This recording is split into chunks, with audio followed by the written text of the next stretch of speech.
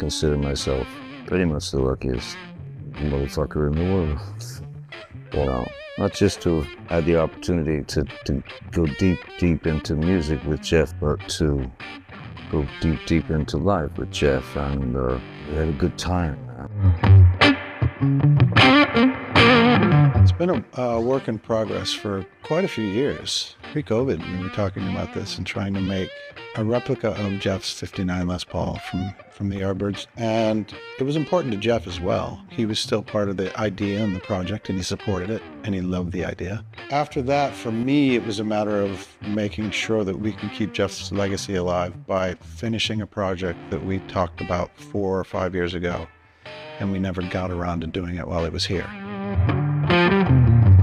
To be even here involved with the Jeff Beck tribute night tonight it's an absolute honour, and I really can't wait. It'll be amazing.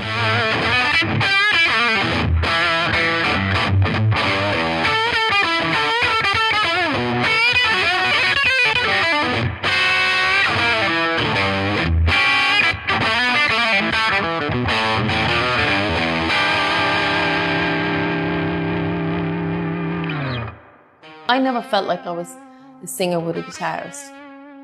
I felt like I was performing a duet with Jeff. He is the only guitarist that, and I've worked with a lot of guitarists, and brilliant ones, and he's the only one that I feel like it's a duet.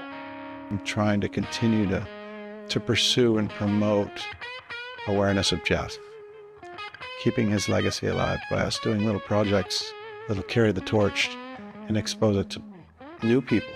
And the more we do that, I think it's great. You know, keep the dream alive. Keep Jeff alive.